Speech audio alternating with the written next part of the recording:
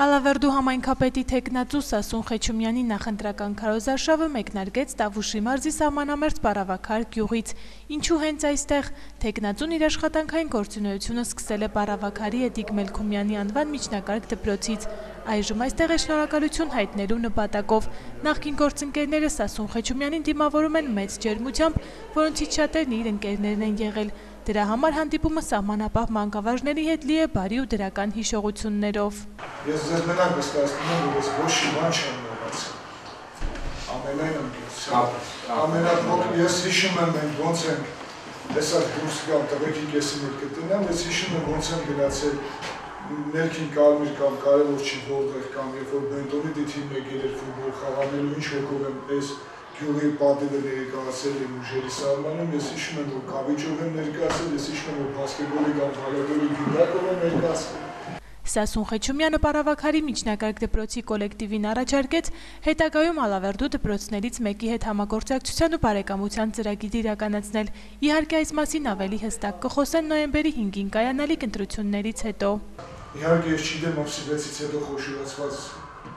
բերձ մոռ ղեկավարելու, ես դա էլ չգիտեմ։ Բոլորին հաջողություն բոլոր թեկնածուներին, բայց ես մի բան փոխելու եմ մեր հասարակության մեջ, դա այն է, որ մենք հասկանանք, որ որտեղ է Պարավաքարը, թող Ալավերդին հասկանա։ Եթե ներքին կարմիրին կամ չգիտեմ նոյեմբերյանի բարեկամավան գյուղում մի հատ մանկավարժ է, որ իր կյանքը դեղից սկսել է, նույնիսկ չի դարել համայնքի ղեկավար կամ համայնքի ավագ անդամ, մենք մի հատ բարեկամության բան ենք մտածել։ Մենք պետք է Պարավաքարցին ասենք, որ չնայած նրան ես էլ Վրաստանի սահման պահող եմ, բայց գործն ավելի կարևոր է, շուտ մեկ բարեկամական բան ենք մտածելու, որ երկրի այդ ազգ բանակ ու կարևոր չի։ Ես ցավում եմ, մեր երկրի խրամատով սկսում խրամատով էլ տրսնում է։ Մի հատ լավ քարքցողելի ես ծերից կցի տեղ կհասնի։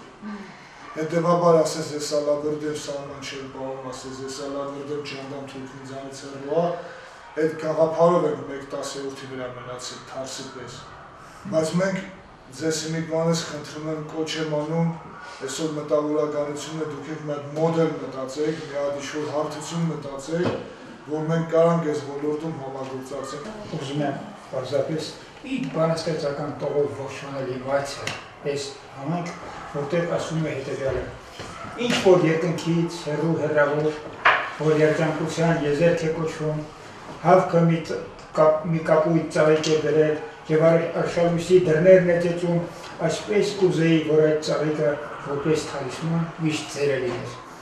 Թող Պարավաքարը ինքը ծաղիկների մեջ է, ծաղիկների մեջ է երկարումնա, հաջողություն, երջանկություն բոլորիդ, հաջողություն մեր առաջիկա ընտրյալին, մաղթենք նրան քաղաքական երկարակեցություն, բոլորով միանանք այդ երևույթին։ Իսկ այս էլ գիրքը, որ վերնագրված է 37 գարուններ, թողում եմ այս դպրոցին պարզապես գրել եմ 17 ու ստորագրել։ Այս ստորագրությունը հենց հիմանակումն է Խեչումյանին դժվանգել։ Սասուն Խեչումյանը հանդիպեց նաև աշակերտների հետ, եղավ այն դասարաններում, որտեղ տարիներ առաջ ինքն է դասավանդել, նստարաններին արդեն իր աշակերտների զավակներն են։ Ոնց որ երազում ես, ոնց որ ցանկանում ես, ոնց որ նախատեսել ես, այդ լավ ծրագրերը բոլորը իրականություն են։ Հաջողություն են մաղթում և այդ աշխատանքում և ընտանիքում և մեր հաջողություն բոլորը։ Որ քեզ նման զավակներ, քեզ նման ղեկավարներ այսուհետև շատ ունեն։ Հիշում եմ, որ աշակերտները իրան շատ էին սիրում և ինչ-որ միտեղ նախանձախնդրություն էլ կար մեջս, որ այդ ոնց ինքը դասավանդում, ինչ անում, որ աշակերտները իրան այդքան սիրում հարգում էին ու ձգտում էի ես էլ այդպես անեմ, որ ինձ էլ սիրեն։ Ես կուզենամ Սասունը ինչ-որ նպատակներ ունի, բոլորը իրականանալ։ Պարավաքարի դպրոցում աշխատելու համար Սասուն Խեչումյանը կրթության նախարարության կողմից է գործուղվել։ Դա եղել է Երևանի Խաչատուր Աբովյանի պետական մանկավարժական ինստիտուտի պատմության և իրավագիտության բաժինն ավարտելուց հետո 1995-ից 98 թվականներին։ Ասում է, այս տարիները հետագայում իրեն շատ կօգնեն, հատկապես գյուղական ու սահմանամերձ բնակավայրերի բնակիչների խնդիրները հասկանալու համար։ Ես երբևիցե բաց չէի վեր կալել ու իմ երեխի համար, ասենց ասած, նյութական բարիք չէի արտադրել ու չգիտեի դա ինչ է։ Այս գյուղը տվեց ինձ այդ հոգեբանությունը, երբ որ ես կավիճի այդ բահը համադրեցի, ստեղ աշխատավարձ ստացա, այնտեղ նյութական բարիք արտադրեցի, ես հաշինականի կերպարը հասկացա։ Հիմա դա ինձ օգնելու է, որ ես լավ հասկանամ Կաճաշկուտի ջիլիզի հերթով չասեմ բոլոր գյուղի բնակիչներին։ Ես ստեղ չոբանել եմ գնացել, ես ստեղ նախիրել եմ գնացել իմ ընկերների հետ, ես ստեղ ամեն ինչ արել եմ, գյուղի սովորական գործ։ Այսինքն ես հասկանալով եմ, դա ինձ մեծ առավելություն է տվել, որ այս խոշորացված համայնքի համատեքստում հասկանամ եւ երկրորդ ես բացի Մխիթար Սպարապետի կամ չգիտեմ, հա Վասակ Մամիկոնյանի, որը չեմ ուզում անուններ թվարկել, բացի այդ ձևի հայրենասիրությունը, որը գրքային էր, չգիտեի ինչ է նշանակում վառոդի հոտ։ Ես կյանքում ականի տրակոց չէի լսել, բայց այստեղ ոչ միայն լսել եմ, այլ չեմ փախել, ուստ անհրաժեշտության հարգեղած դեպքում մենք վազելով, մենք հատուկ կրակոց ունեինք, այստեղ սահմանի, ասենք, մեր սահմանը, որ կրակում էր, դպրոցում դասը թողնում էր, գյուղացին բահը գցում էր ու գնում էինք վազելով դեպի, ասենց ասած, պոստ մեր լեզվով ասած,